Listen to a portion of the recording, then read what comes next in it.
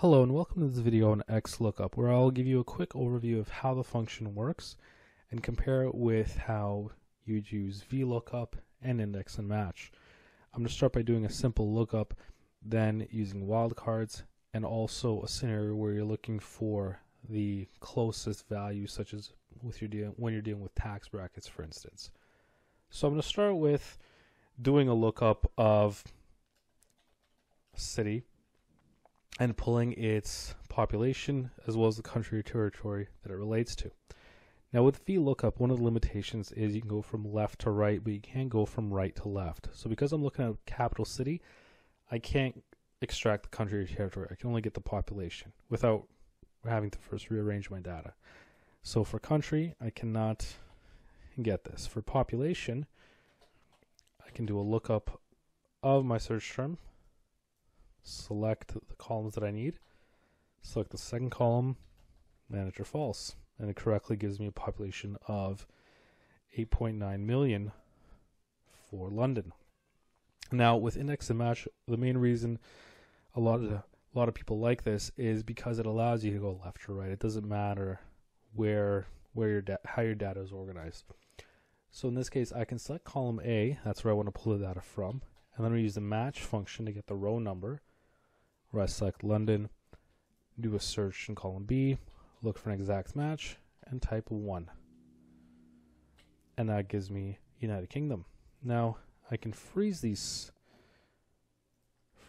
formulas, Control R, and now what I'm going to do is, instead of selecting country or territory, select population. Gives me 8.9. Now with XLOOKUP, this is even easier. So select the value that I'm looking up, select where I'm looking it up, and then what I want to return. So pretty simple. It's a lot easier than having to nest in a second formula. And again, I'm going to freeze these and now swap the A's for C's. And now again, I'll get the population of 8.9. So the main difference with XLOOKUP is you're simplifying the formula, where you're selecting the value you're looking up, where you're looking it up, and where you want to pull the data from. With index and match, it's a little bit more complicated because you have to use a second function nested into that, but it still does the same job. Whereas VLOOKUP, you're a bit more restricted, where you can only pull data to the right of what you're searching for. So XLOOKUP definitely simplifies it when you're doing a lookup. Now let's move over to using a wildcard. So I'm going to type in LON instead of the full word or full name of the city. And with VLOOKUP, again, I'm not going to be able to pull the first column, but I can still do a wildcard search. All I need to do is add an asterisk, use an ampersand, another ampersand and an asterisk, table array, select this as if I was doing a normal lookup, to false. So everything's the same. Essentially, I'm just adding an asterisk onto it. And I put an asterisk around the entire search term. So even if I just typed OND, it would still work. ONDO, still work. DON, still work. So I'm just going to leave it out LON just for this purpose, but because I put asterisks around the entire thing, it doesn't matter where in the name it is. So with index and match, what I can do is I can pull the country value, and then I'm still going to use the match formula. And again, I'm going to add an asterisk before and after the search term. Look up column B, and I'm going to put an exact match, column 1. And now it gives me United Kingdom. And again, I'm going to freeze these items here. Control R to copy it from the left. And now what I'm going to do is, instead of pulling column A, I want column C. And I get 8.9 million again. So it gives me the correct result. Now let's do this with XLOOKUP. XLOOKUP, I'm going to do the same thing. I'm going to add an asterisk before and after. And then the lookup array is going to be here, and return array is going to be here. Now, if I just close this as is, it's going to give me an error. And the reason is I need to specify that it's a wildcard match. So here I have an option for an exact match, exact or next smaller, exact or next larger, or a wildcard. And I'm using a wildcard character, so I have to specify the number 2. And now I get United Kingdom. And then I freeze these ranges again, Control R.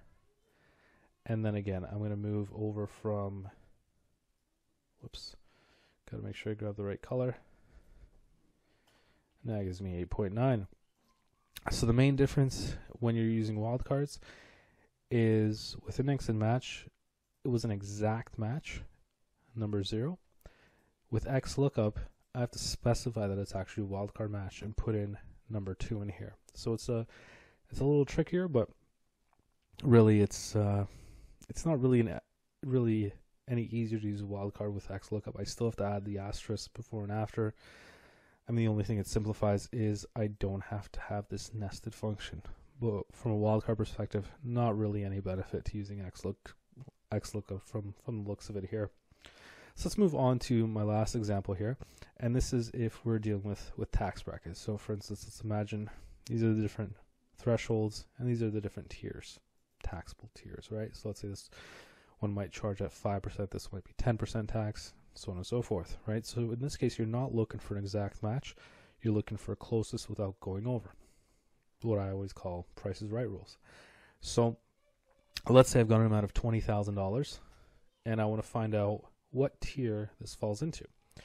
And typically this should give me a result of number 2. The reason being is 20,000 is more than 0, it's more than 10,000, but it's not more than 25,000. So it hasn't reached this threshold, it's reached this one. This is the highest it's reached so far. So it should give me a result of 2 if this works correctly. So let's start with a VLOOKUP. And one of the things I like about VLOOKUP is it actually does this really well. So if I do table array, comma 2, and then I select true because I want an approximate match, it gives me the correct value of 2. Now, if I use index and match, this can work the same way. Now, the array I want to return is going to be here because that's the value that I want. And then what I'm going to do is use the match function again. Select this value, and I'm looking in here. And now for my match type, I'm putting it in less than. So argument number 1, and it gives me a value of 2. Now with XLOOKUP, what I'm going to do is I'm going to still select the 20,000 here as my formula. I'm going to look it up here, and my return array is going to be here. If not found, I can skip that. And now in this case, I'm going to select, for the match mode, I'm going to specify -1 to say exact match or next smaller item. And now it still gives me the result of 2. So one of the things that XLOOKUP can do is it can bump me into the next category instead of the lower one. So if, let's say, I wanted to round up and say I want to go into tier 3 instead of being stuck at tier 2, I can change it to exact match or next larger item. So next larger item would be 3. So that's one of the neat things about XLOOKUP. It gives you that flexibility to make that change easily. But the main difference is if you're looking at for an example where you're dealing with tax brackets where you want to put in the right tier, lowest without going over, then you just set this argument to -1. And remember, you need to skip over this if not found one unless you actually want to put something for that. But the main difference with index and match, you use an argument of 1, whereas XLOOKUP, you're putting -1.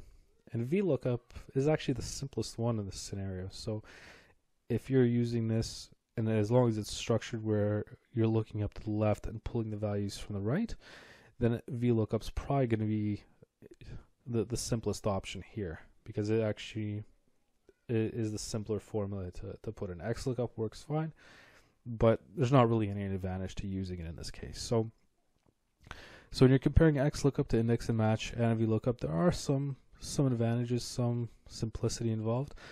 For me, there's not really a whole lot of reason to use XLOOKUP instead of index and match. The main reason I would say where it doesn't make sense is simply if you've been using index and match for years and years. I mean, it might simplify life a little bit, but chances are you're going to be working on files that aren't going to be on the latest and greatest versions of Excel. A lot of people still use Excel 2007, even 2010. So I mean, it's not always going to be common where you're dealing with the newest system. So it's there's not a whole lot of advantages for using XLOOKUP. I mean, especially index and match and VLOOKUP do a good job of what they do now. So yes, without any huge advantages and not a lot of Excel files being able to work with XLOOKUP, it's nice to know how to use it, but there's not a huge advantage or something you should be itching to use as quickly as possible. Because like I said, index and match, VLOOKUP do just as good of a job. I mean, you're really saving, your real savings is the fact that with XLOOKUP, you're just selecting two ranges and that's it. There's no nested formulas that you have to put in there. But when you're looking at wildcards, when you're looking at these partial matches for tiers or for tax brackets, there's not really any advantage to it. So it's a nice addition, but I just don't think that it's at this point it's too early for it to really be that popular. That's my takeaway from it anyways. I always prefer using the older functions just because it's a lot more versatile. It'll work on older computers, on older Excel files, because you get used to using XLOOKUP and forget how to use the other ones. You know, you're at a bit of a disadvantage, but the good news is if you've been using index and match, it'll continue to work. And yeah, XLOOKUP is a nice to have, but not really the groundbreaking changes that maybe Microsoft will make you want to think it is. But anyways, it's a nice addition. But yeah, I hope you found this video useful, and thanks for watching. And check out the link in the video for my post on this and a bit more detail. Thank you.